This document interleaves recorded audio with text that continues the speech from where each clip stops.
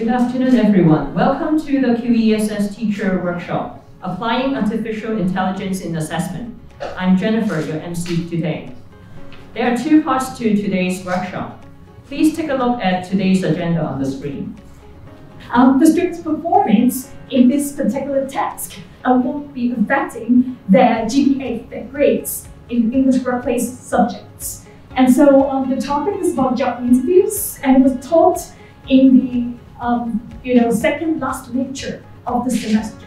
So I've actually collected the reflections from students and asking them how useful, for example, and they found the practice. And so I actually completed some initial analysis about students' comments. So here's what we have done.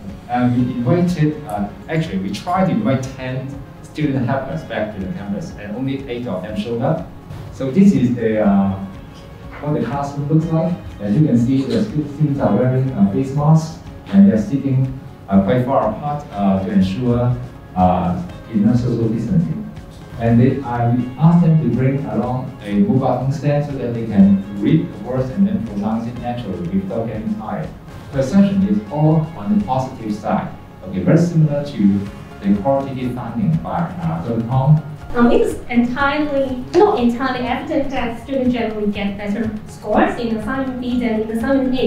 You can find that actually 60% of the scores went up. And the first one is added consonant. For example, fallen was pronounced as fallen.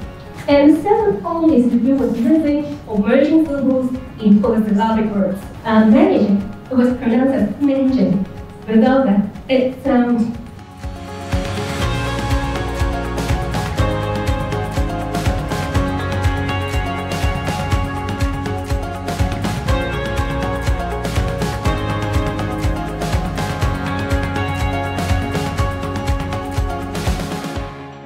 The massive issues I have with a lot of the tests that are out there is the starting point.